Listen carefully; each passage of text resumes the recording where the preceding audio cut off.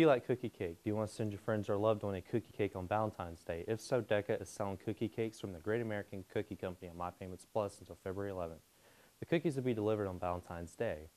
School store is now taking pre-orders for Valentine's Day items. We're selling candy bags, balloons, teddy bears, and to be delivered during school on February 14th. Get your pre-order now. They are selling fast. You can also purchase Valentine's Day balloons online through My Payments Plus, but not the candy bags and bears.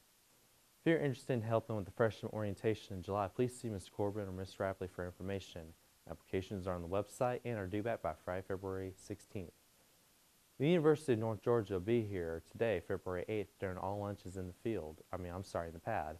Our admissions rep will be taking applications to fall 2018 on the spot. You can complete your application, submit your transcripts, provide a copy of your proof of lawful U.S. presence. Ms. Vanderpool will be available to help you get transcripts or a copy of your driver's license. If you have applied to UNG and are missing anything from your application, please make sure to make a point to stop by and see her to get your application complete before the deadline.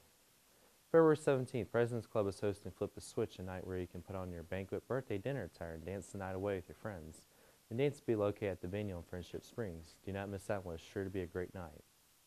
Students interested in taking the gifted internship, you should see Ms. Summerlin A109 for details about the class and for an application.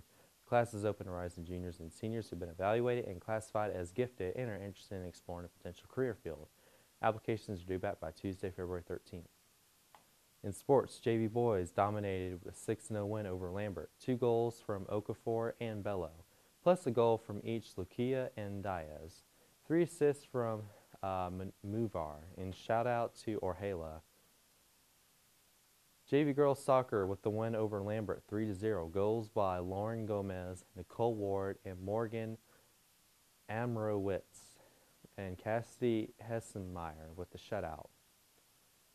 And what a game with basketball last night. Congratulations to Coach Allen and the basketball team as they secure the state berth at an overtime win over Collinsville 52-48.